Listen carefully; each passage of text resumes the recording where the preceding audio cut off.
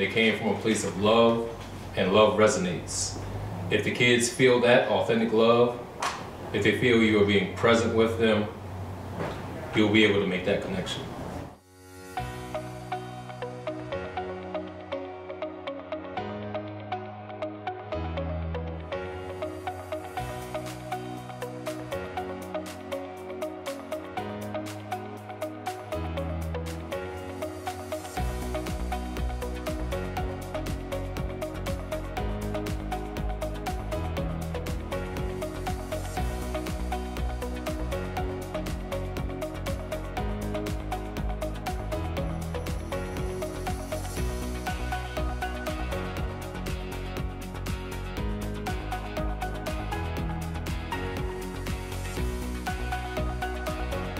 It's a really big celebratory event to have here in Akwesasne, and to actually meet them in person if people haven't met them before, to talk with them, engage with them, and just learn about the work that they're doing, and also, of course, take a look at the book that they've written as well.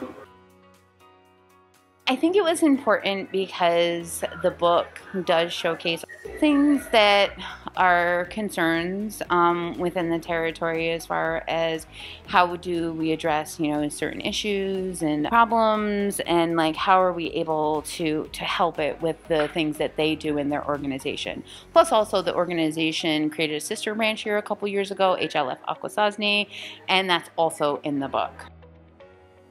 The book is basically about how we began our organization, the Holistic Life Foundation, and then also techniques for individuals themselves to start their own practice and start using these tools and techniques to help them deal with their own stressors, their trauma, their anxiety.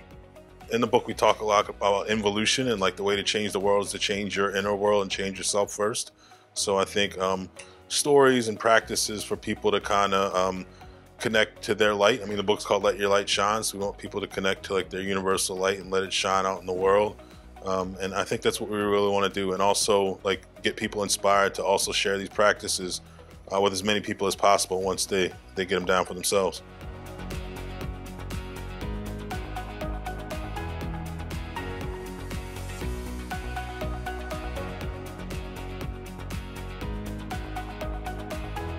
First of all, we encouraged trauma-informed approaches several years ago within the tribal organization, and many of our programs have taken that very seriously. So our education department took Holistic Life Foundation under their wings, and so we encourage that within our own programs and staff.